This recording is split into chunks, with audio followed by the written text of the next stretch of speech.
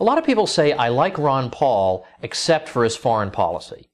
And that used to be more or less my position about 20 years ago. I was a young conservative, and I thought that as a conservative I was to support military interventions when the authorities told me they were necessary, that I should support a vigorous foreign policy that involved the projection of U.S. government power all over the world, and these things were necessary for various reasons and in the service of humanitarian goals and U.S. interests and so on and so forth. I believed this because this is what I was told, and I knew I wasn't a leftist, so this must be what I am. And then I looked more closely and found out that this is not necessarily what American conservatism calls for, that the founders of American conservatism, like Russell Kirk and Richard Weaver and Felix Morley, who helped found Human Events, the oldest conservative newspaper in America, thought very differently. And I think a lot of American conservatives, otherwise well-meaning, have been sold the same bill of goods that I was. Now, I first started to have second thoughts about this during the Persian Gulf War of 1991, a war I strongly supported. Saddam is massing his troops on the Saudi border. His soldiers are taking babies out of incubators and throwing them onto hospital floors. I bought into the whole propaganda line, we gotta stop Saddam. He's going to take over the world. Like, I bought the whole thing because that's what I'm obligated to do. When they tell us we need to go to war, then I need to shut up and, as a good patriotic American and a conservative, go along with it. Well, then, of course, later we found out that the Kuwaiti government had hired the PR firm of Hill and Knowlton to spread these stories, particularly about the incubators and the babies being thrown on the floor. And the young woman who told that story turned out to be the daughter of the Kuwaiti ambassador to the U.S. Meanwhile, the American media, as usual, simply shilled for all this and broadcast these video reports as if they were impartial stories, even though they were the product of a PR firm. Now, I don't care if you're a liberal, conservative, whatever. Nobody likes being lied to. That's a little bit annoying. But the thing that really got to me, and incidentally, I am no leftist, never have been, never will be. I was the vice president of the Harvard Republicans at the time, and moreover, one of my books is one of the top-selling books in the history of the Conservative Book Club. So I'm not some outsider who doesn't know anything about this. But during that war, I remember hearing about 100,000 Iraqi troops being killed, and many of them being incinerated as they were retreating. And a lot of these troops are, young kids who don't even know, what they're doing. They're there against their will. And I remember thinking, as much as I supported that war, and my roommates can attest, I did, I remember thinking, well, this is really disturbing. I mean, these people, here we are having Bob Hope specials and parades and so on and so forth, and countless innocent people are mourning the deaths of their loved ones, and countless civilian casualties as well. I mean, people are suffering in ways we Americans can't even imagine. And I'm celebrating with a Bob Hope special? I just couldn't quite get around that. It just seemed inhumane and wrong to me. And then with the passage of time, as I read more, and I read more of the conservative critiques of all this, I began to think that as somebody who opposes moral relativism, how can I support this? And as somebody who laughed at people who wrote for Pravda and who would search heaven and earth looking for evidence to support what the Soviet government's position was on some area or other, I was doing the same thing for the U.S. government. People I would say were sociopathic liars 99% of the time, but when it came to foreign policy, suddenly they were infallible.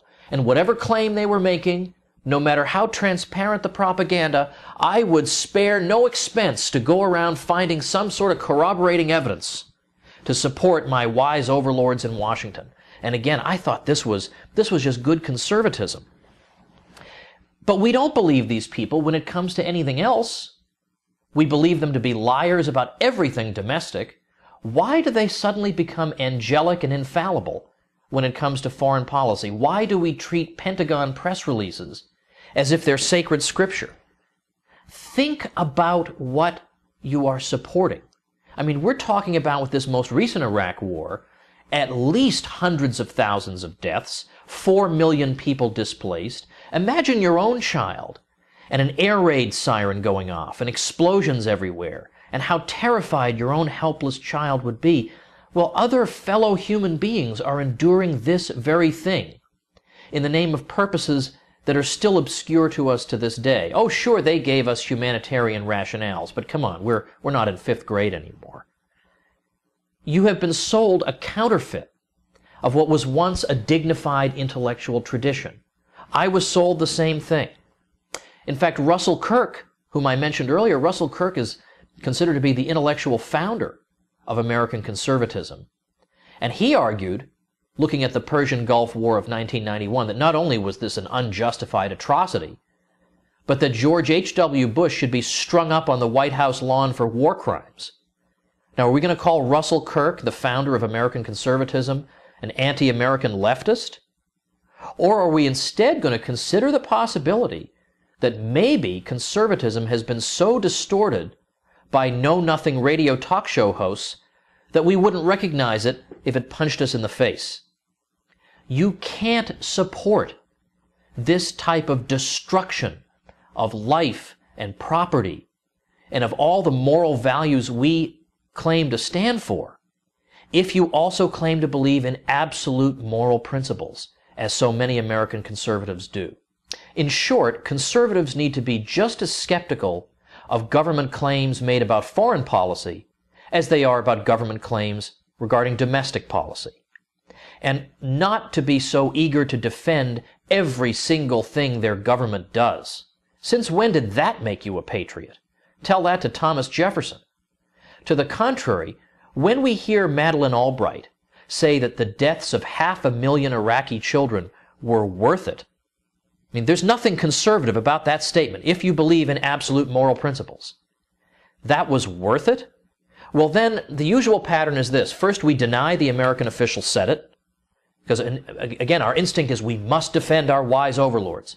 And then secondly, when it is admitted that they said it, well, then we try to claim that, well, the statistic is untrue. It's not 500,000 deaths, of course not. And then when it does turn out to be true, well, then it's, yeah, well, 500,000 children isn't really so bad after all. The excluded possibility is maybe we are being governed by lying sociopaths. And maybe my instinct to defend everything they do abroad has sucked me into making moral statements that are morally atrocious, that no civilized person should be making. This is what this regime has done to us. Don't let them do this to you.